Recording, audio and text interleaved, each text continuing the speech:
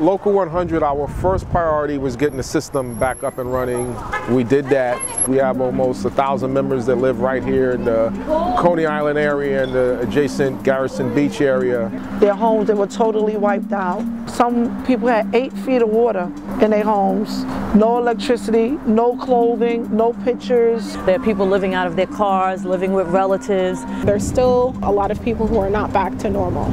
On a daily basis, we reach out to the members, making sure that they are receiving the proper resources. We're constantly updating a website, sending emails. We're giving out donations that are collected by transit workers as well as other communities. We reached out to our brothers and sisters out here in Local 100. They basically gave us a list of stuff that people would need. And considering that we had a warehouse next to our union hall, we decided to open it up to start collecting donations from our members as well as SEPTA, the authority that employs us. You know, cases of trash bags, shovels, brooms. Baby formula, baby clothing, blankets, towels. Protective clothing, dust masks, bleach to deal with the mold. Everything you can imagine that you need to clean your home, we provided that to our members.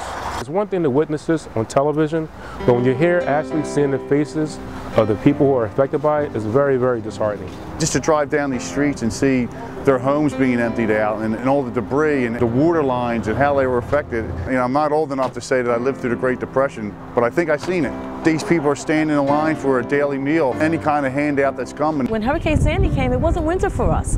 So their winter stuff was destroyed. It's hard to replace your whole winter outfit. This is how it's been every day. FEMA's the first on the scene, but after FEMA leaves, who does the community have to depend on? We have been connecting to a lot of community groups, whether it's in Canarsie, Coney Island, Far Rockaway, Staten Island. We were really devastated by the impact of Hurricane Sandy. Our office sustained over 5 feet of water, which essentially means that we lost everything. Our furniture, our paper files, our computers. The building is still standing, so we've been using the space to do relief work. Today we are having a toy drive with toys and school supplies. And also some warm food for the parents that are accompanying them.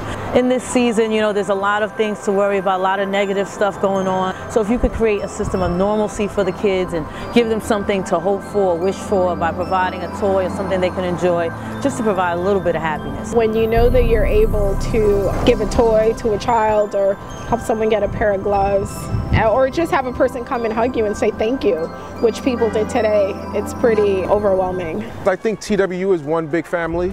This is what we do on an everyday basis, whether it's for our members or for the community.